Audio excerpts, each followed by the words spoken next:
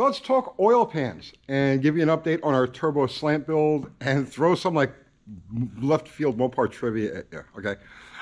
Before we talk about oil pans, and this kind of ties together, let's talk about this Turbo Slant. The block is still at the machine shop. We're waiting for them to bore it 60. That's the only thing that's being done to the block. I was hoping to have it back by now, but I'm not going to rush them. They'll get it done when they get it done. In the meantime, we were going to work with that cylinder head that we showed you in that last install, or the first install, I don't know, the last cylinder head we were going to use, the peanut plug head. And it had been damaged by porting, some careless porting. So the intake seats were no good and it was going to need new seats. So after we examined the head, really looked at things, the guides are sloppy.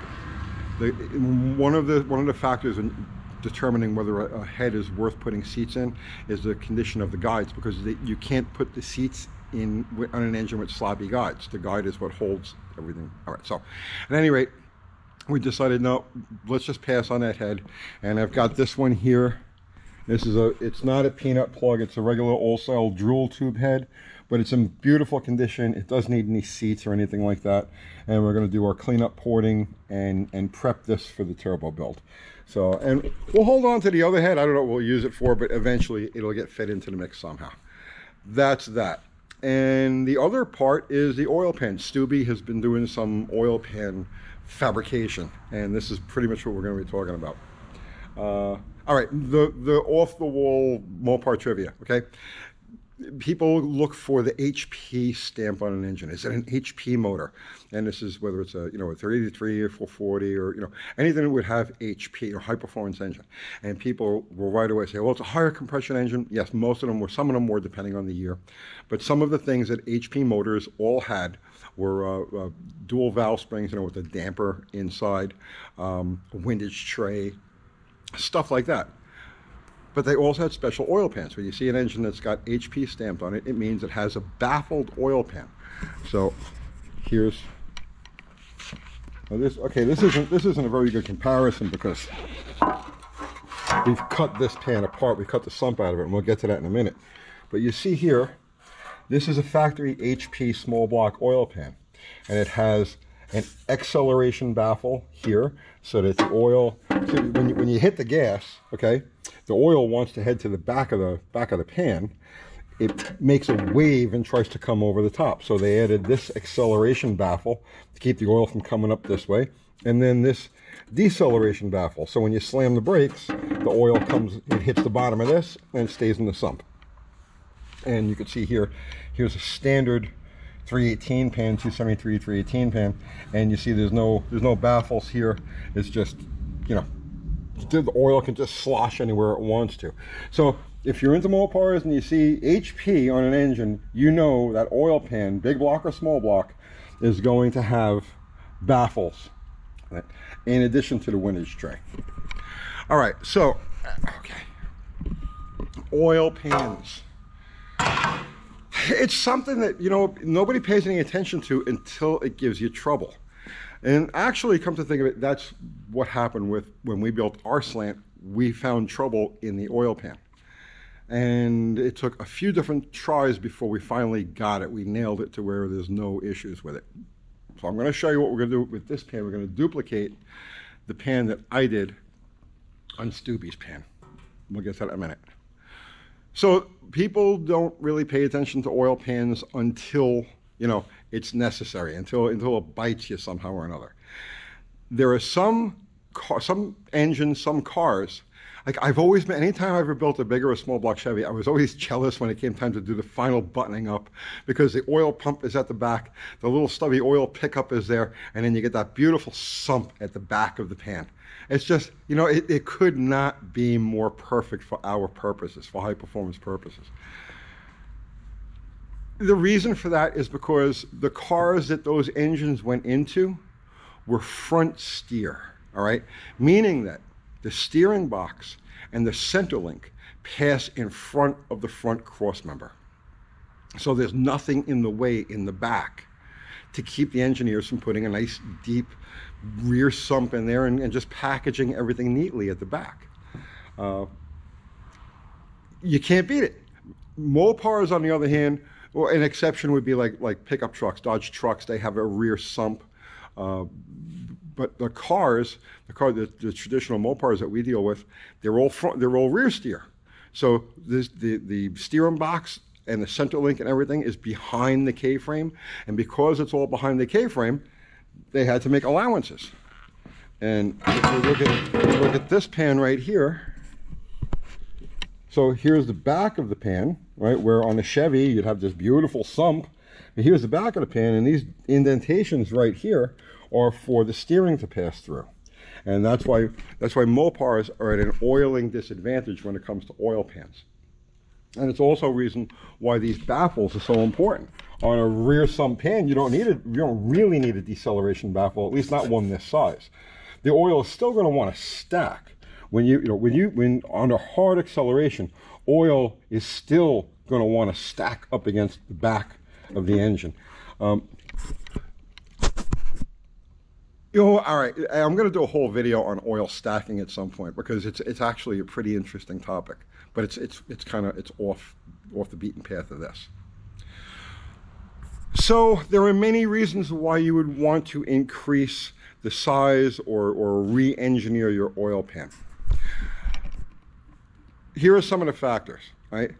You've built an engine combination that revs higher than what it was originally intended to be revved at. So you've got an engine that was an oil pan that was designed for, let's say, 5,500 RPM, right? It's got the engine has a 5,500 RPM red line. I know they'll spin higher than that, but that's the red line, right?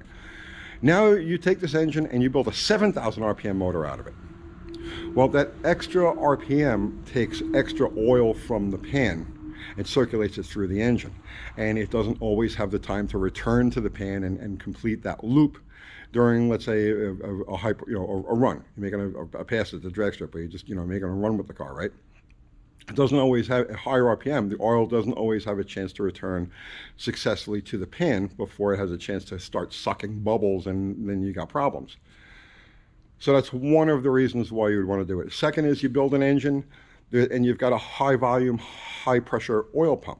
Well, even at redline, even if you don't exceed the engine's original redline, and when they do redline, engines are designed around a specific operating range, and redline has a lot to do with that. It's, the oil pan, the oil capacity, all of these things all add up. The types of valve springs that they use and so on and so forth all add up to what that, quote, redline is. And the whole engine is sort of designed around that parameter. It's going to have a redline of, that's it. It's going to be a 5,800 RPM motor. It's going to be a 6,500 RPM motor. And the engine is designed first around that desired power range, okay? So now you increase the capacity, the volume, and you increase the volume and the pressure of the oil pump. Well, now it's going to be sending more oil to the top end of the engine, and there's a good chance that you'll put so much oil up in the valve covers or up in the upper end of the engine during a blast, right? That cavitation, you start sucking bubbles, and that's it, right? All right. So those are reasons why you want a greater capacity than stock. Oil cooling has something to do with it also. The deeper the pan, the more undercar air hits the sump, the cooler the oil will tend to run. So in our case, we don't need to add oil capacity to this Slant Six pan. We need to overcome its design limitations. So again, we're dealing with a center sump pan because of the configuration of the car. It has a rear steer. So we're stuck there where the factory put the sump, but we've got to make it deeper. So you see here on this high performance pan, you could see where there's even stock. So here's the cutoff. Even stock, there's a respectable distance between this height and this height.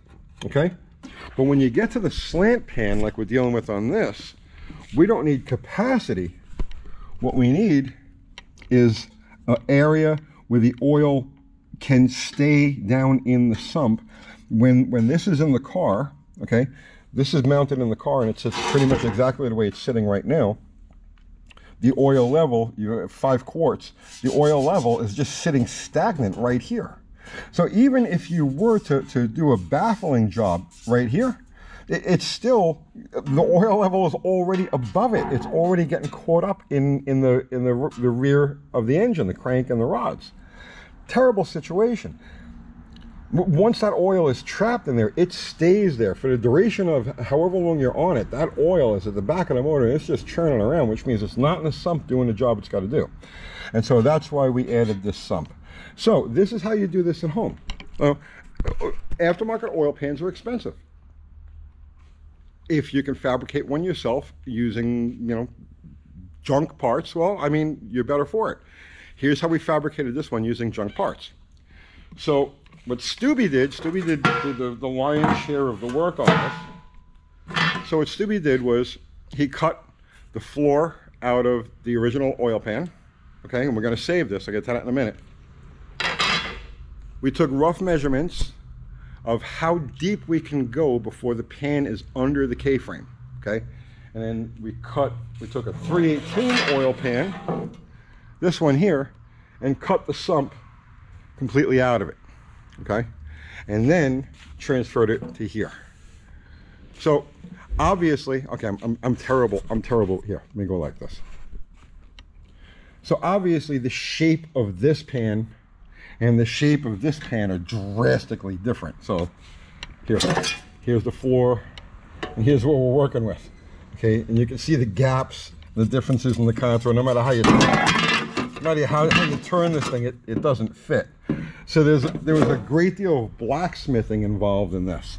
Go ahead, guys, make fun of my welds now. Go ahead, let's get it out of your system. Yes, I know your grandmother could have done better with some wetling weenie and a mop, right? I get it, I know, right? But there was a lot of blacksmithing involved in this. And the way you do this to create that harmonious, I mean, it's as harmonious as you can get with a backyard butchered oil pan. It'll look a lot better once it's all cleaned up and painted. Is you tack it in several places. You get it close. And you tack it wherever it's close. Then you start blacksmithing it. We use a map gas torch, okay? And just this area is in, let's say the bottom of it is in. I should have cleaned my hands first. Look at that. Come on. We should have cleaned this pan first. Stubby, why didn't you clean the pan first? So, you blacksmith this thing, whatever's in on the inside, you heat and tap out. You know, just a dull red, right? Tap out until it meets this, or vice versa. You tap this in until it meets that. You tack it, you go, you tack it, you go, you tack it, you go, you tack it, until finally you've blacksmithed this thing together. And I got to tell you, it actually looks pretty good. You would never really know that those are two completely dissimilar oil pans. It takes time, you know, it takes time. You just go at it slow, you know, and just tap, tap, tap, tack, tack, tack, tack, tap, tack, tack, tack. Now, one of the things that you're going to run into if you're going to do your own oil pan, especially if you're a cheap bastard like me and you insist on sticking with a flux core welder, flux core welds can tend to be porous. And also, when you're tacking, you'll tend to get porous spots. So if you've got a tack every, let's say, 5 inches or so, and you weld into that, there's a good chance you're gonna have porosity there. So what we'll do, the next step with this is we'll take this pan and we'll fill it with water, find out where it leaks. I know it's gonna leak, I'm not worried about it. Find out where it leaks, grind those areas smooth. Here's the thing when you're dealing with this sort of stuff. So let's say you check it and you've got a leak right here, okay? The tendency is going to be to take your welder and try to lay a bead over the top of it. Don't do that. Grind it clean. Grind it clean, grind it flat so you've got the whole area that gap is exposed, and then make it like it's a new weld. Just from my experience, if you try to fill the holes, they never fill. There'll always be seepage and weirdness is there. So the other thing we ran into with this is that don't be afraid of the oil drain plug location. So on this pan here, the original oil drain plug is at the back, as they are on like just about every engine, and we ended up having to have one here at the front, like a 5 liter Fox body. You know, it's got that oil drain plug right at the very front. So we've got that. Why do they always put the oil pan, when it's possible, why do they always put the oil drain plug at the back instead of the front? Well, because when you change the oil, you're jacking the car up at the front and the oil all goes to the back of the pan. So that's where you want that. So I know, it's just little things will drive people crazy, but no big deal. The drain plug can be wherever the drain plug's got to be. The other thing we have to do with this pan, and again, like I don't know, we're talking about slant sixes here, but these principles apply to like all engines really. One of the unique problems with the slant six pan is the proximity on this, on the 225 engine, the proximity of the pan to the crank and counterweight assembly, and then you got the same thing here. Here at the front, there's only about 1/4 of an inch. So what happens is, oil that's coming down as the engine is rotating, oil that's coming down here will want to stay in rotation, and it creates this. You'll suck a good portion of the amount of the total amount of oil that's in the engine. It'll stay in suspension here. Gravity won't take it down, and acceleration won't move it back. It's just being whipped, and it'll stay up there. And you could lose half a quart just there. And then at the back, like I said, we've got to add an acceleration baffle here, because even though we drop the sump, so we have capacity, we still, and it's not even capacity, this thing will probably still only get a 5-quart fill. But the idea is to get the oil level down low enough that we can put a shelf here, and then the oil can't head back and end up in windage. You know, that's a big deal. There's not only is there power, you know, to be lost with windage, but oil capacity. The more oil that's stuck in that rotating assembly, just getting whipped around and just bouncing off of stuff and staying together, the oil wants to stay together. It wants to form ropes inside the engine. The less there is in the pan. You can have a completely functional, in theory, you can have a pan that's completely functional that has enough capacity on paper, but yet you lose so much in windage that it'll still suck itself dry. So there's a lot of things, you know, there's a lot of things. And then the other thing we have to do is we're gonna have to make a pickup for this. So when you're dealing with prefab popular oil pans, there's almost always an aftermarket pickup that will work for you. But when you're dealing with an oddball like we're doing a slant six, there's no deep aftermarket pickups available. So you have to adapt or modify. In our case, what I use is a 318, 340, 360, 318, a small block oil strainer. And then what I'll do is I'll screw that into the slant block. It'll give us an extra 1.75 inches of depth, almost 2 inches of depth. If you screw that into the slant block and then you heat and bend and twist and bend and contour and bend, you can get it to sit flat. So you can modify a small block oil pickup to fit the oil of a modified deepened sump slant six pan. And then the last step is that while this pan is not tremendously deep, you know, as you can see, it's still significantly deeper than the stock pan. So this area right here is going to be vulnerable. And so we're going to add, we'll trim this down. This will be the original floor of this pan here. We'll trim this down and make a skid plate, so that if the car does bottom out on something or road debris or whatever gets in the way, the skid plate will keep it from ripping the pan opener. And so that's it. Lots of reasons to give some focus. If you're building an engine, lots of reasons, or building a car, to pay real attention to the oil pan.